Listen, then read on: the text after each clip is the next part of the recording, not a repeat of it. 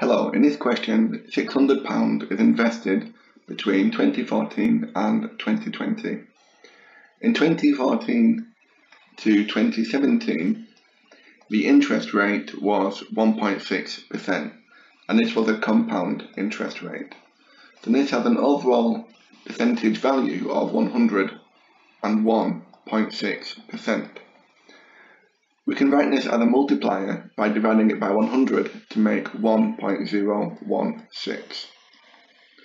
Between 2018 and 2020, the interest rate was 2.8%,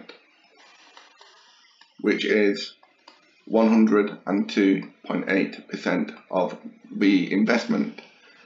As a multiplier, this is 1.028. So to work out the interest gained in this period, we have £600 multiplied by 1.016 to the power of 3, and 3 because this is the number of years. And this comes out as £629.26.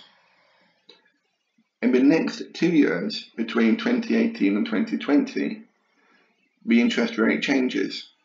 So now we have the amount in the account, which is this value, multiplied by the interest of 1.028, and now to the power of 2. And this comes out as £665. So over the investment, we have gained £65.